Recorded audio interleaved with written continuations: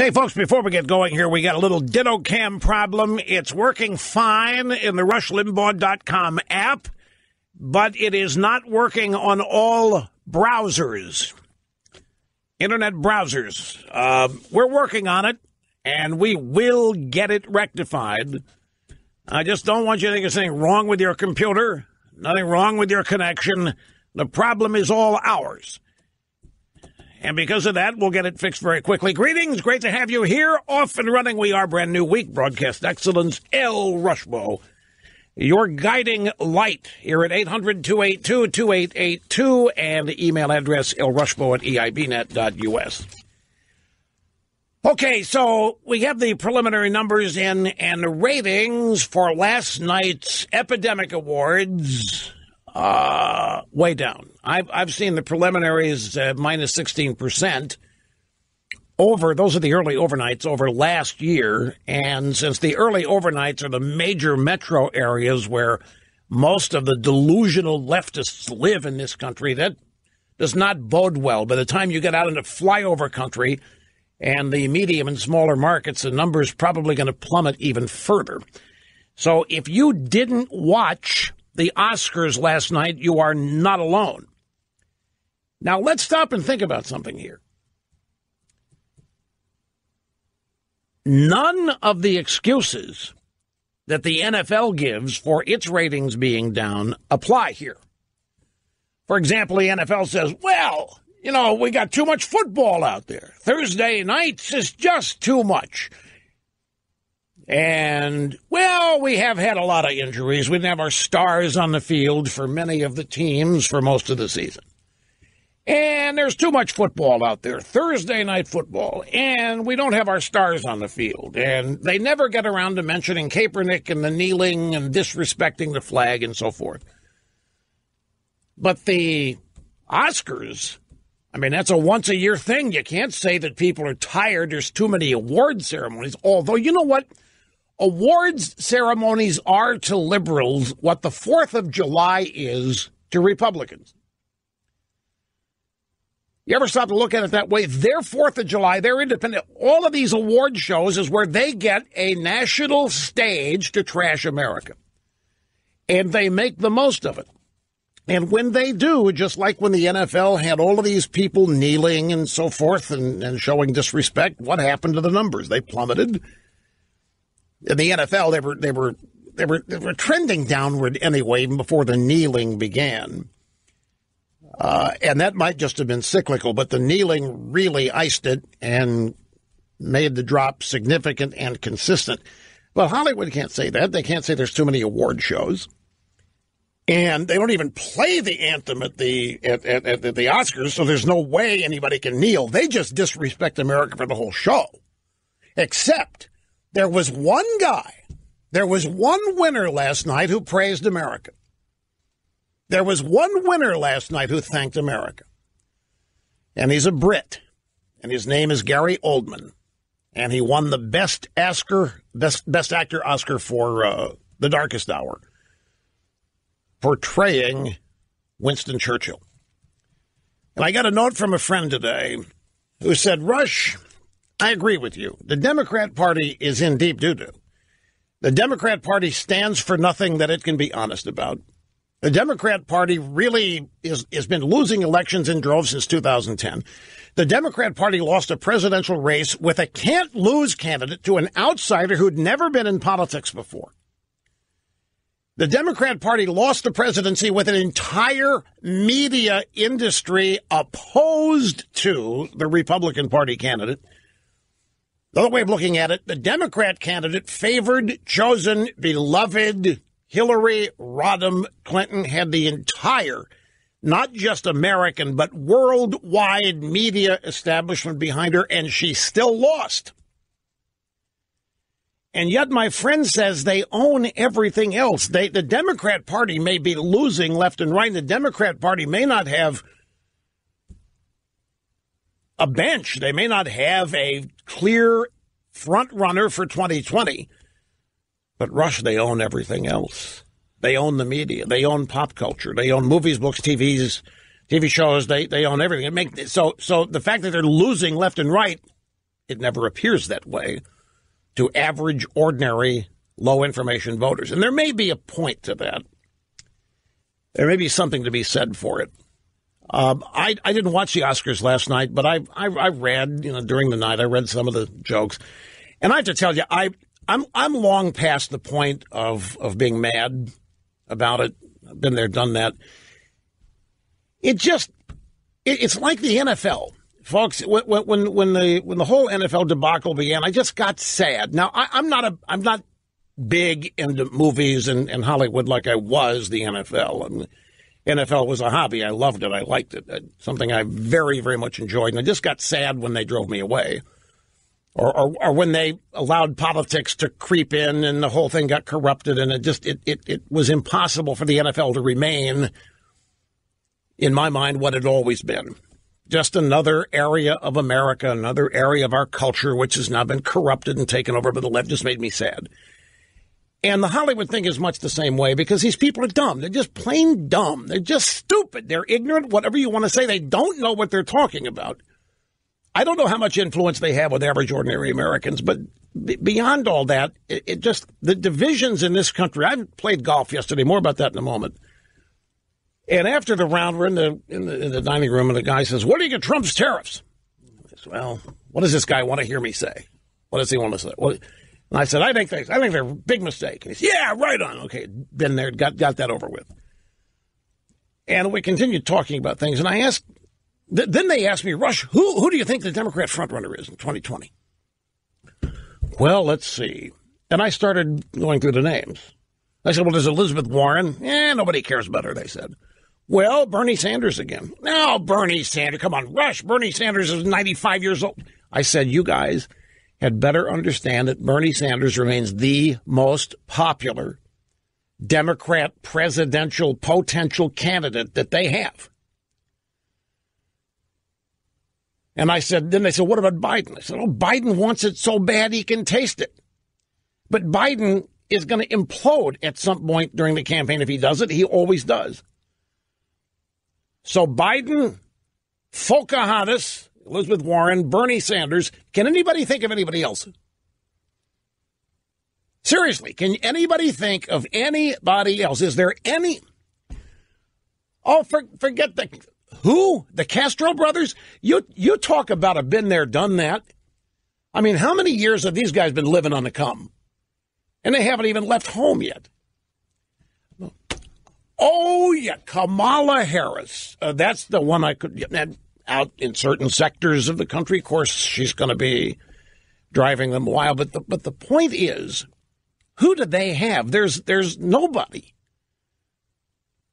There really is nobody that lights up the country. There's nobody that excites the country. They're just in pathetic shape. And I'm not trying to jinx anything here, and I'm not by any means overconfident. It's just that they are not the formidable foe that everybody thinks that they are. It's other things that present that obstacle, but not the Democrat Party. And they still have to be, I mean, they're the people that get the votes. I mean, people in Hollywood, people in the media, people in the music industry and TV industry are not running. Oh, forgot the Oprah. The Oprah. But, of course, the Oprah has said she's waiting to hear from God as to whether or not she's going to run. And the Oprah is a clear reaction to Trump winning. So the point of all this is that they've got nothing. They are just angry as they can be. And the way this country is divided right now makes me sad. I'm being flat out honest with you. I read some of these comments that these people at the Oscars make last night. They're just dumb. It's just beyond being politically leftist and so forth. The things these people think and the things that they say are just dumb. And I watched Homeland last night. You talk about a show jumping the shark and going off the rails. And I hate saying that. I used to love Homeland. And I know one of the founding creators of that program, Howard Gordon. I don't know that he's even involved in it anymore. I'm kind of reluctant to talk about it. I don't know how many of you are watching and have not seen last night's episode. But what this season of Homeland is what the left actually thinks of Donald Trump and what they actually think of conservatives. And it is downright scary how stupid it is. It's downright scary just how plain dumb it is. We are becoming more bifurcated, balkanized, and divided. There isn't any overlap, meaning there aren't any areas in which we have much in common. There isn't anything that binds us together as Americans, because a significant portion of this country doesn't even like the country anymore. And it may even be stronger than don't like it. Some of them literally hate it.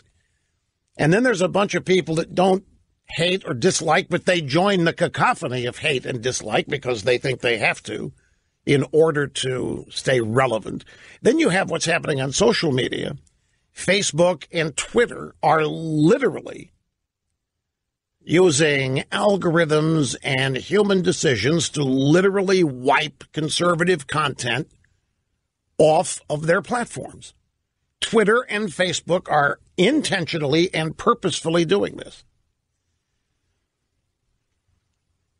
And it's not going to be long before, and I'm talking just a few short years, there will not be any conservative content that you're going to be able to find on social media. And then it won't be long after that before it becomes criminalized.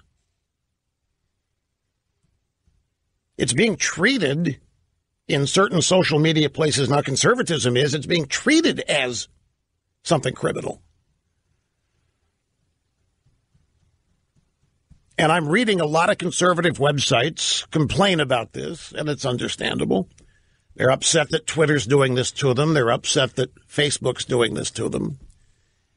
But, and they're demanding that Facebook and Twitter be regulated by the federal government. There's some conservatives asking for regulation of social media because they're being aced out.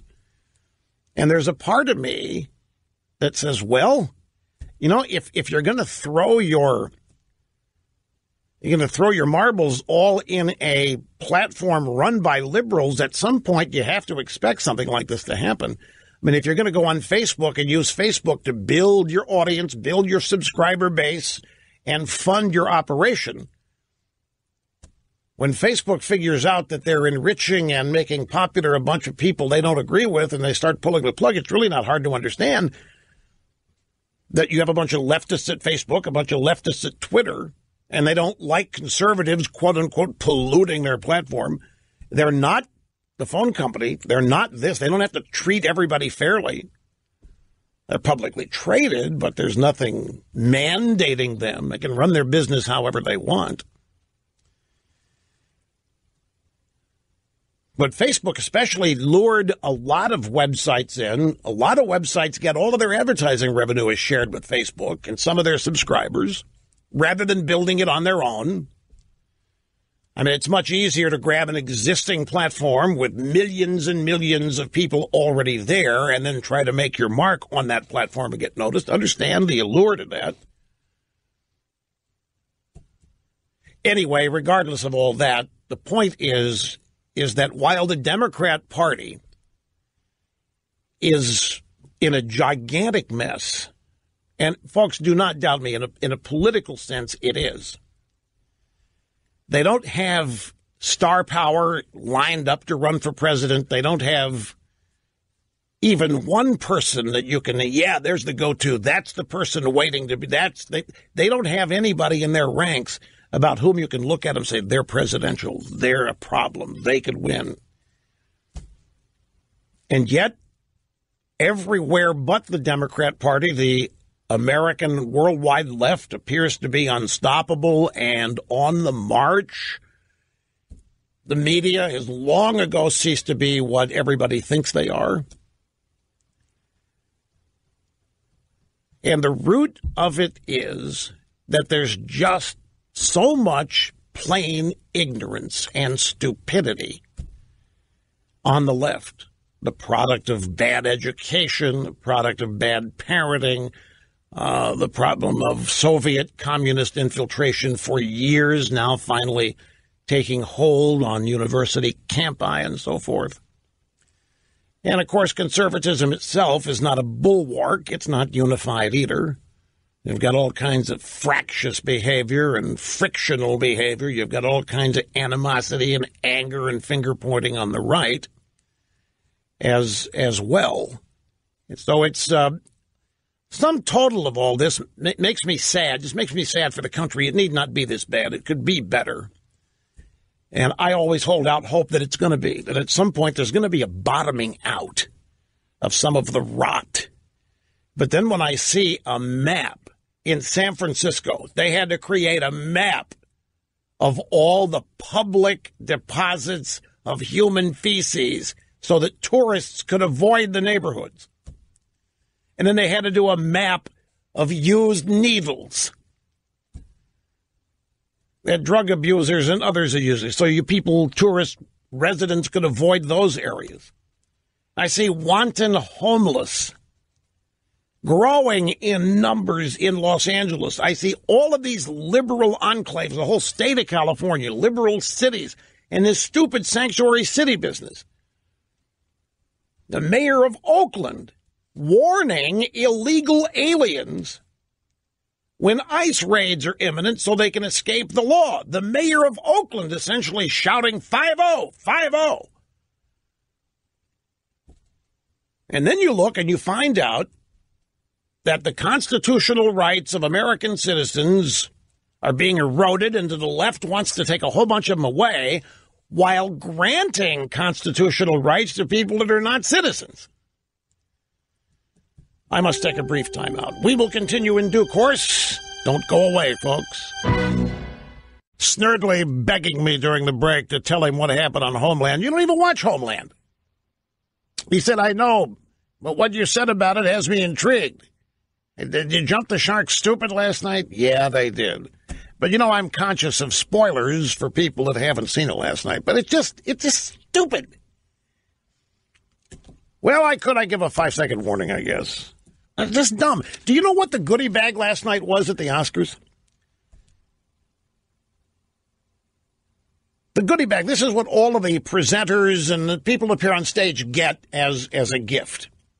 The Oscar goodie bag this year contained a key ring size pepper spray, a gel paper spray, 2 personal body alarms, and a kit to test whether your drink has been drugged. And Harvey Weinstein wasn't even there. Then they had a sculpture of Harvey Weinstein sitting on a sofa called the casting couch, as though it's a relic of days gone by. 2 different kinds of pepper spray. And here's Jimmy Kimmel describing this audio soundbite number 21. Jimmy Kimmel describing a penis-free Oscars last night. Just look at him. Keeps his hands where you can see them. Never says a rude word. And most importantly, no penis at all.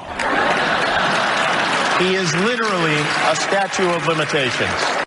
Now, this was heralded as what Hollywood ought to be. These are the kind of guys that Hollywood needs now after all of these years of, look, self-contained in its own bubble. It's a funny joke, but when you add the context to it and so forth, these people are just, I think they're going insane. I really do. Welcome back, Rush Limbaugh, the cutting edge of societal evolution. You listen regularly here, and you'll be on the cutting edge. You'll know what's coming before it happens, and you'll know what's hot before it's hot, and you'll know what to think of it as an added bonus. Here is Gary Oldman last night, the Best Actor Award for playing Winston Churchill in The Darkest Hour. My deepest thanks to the Academy and its members for this glorious prize. I owe this and so much more to so many. I've lived in America for the longest time, and I am deeply grateful to her for the loves and the friendships I have made and the many wonderful gifts it has given me. And I think, now I'm not for sure, but I've had a number of people tell me that was the only positive reference to America last night. Now, you might say, so what, Rush? I mean, we live in America every day. You don't have to sing its praises every day. That's the point.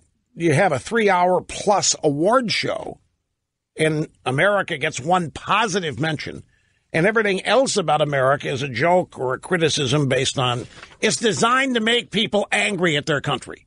They got one guy came out there last night evoking and emoting his pride and his gratitude and his thanks for America, which is so politically incorrect.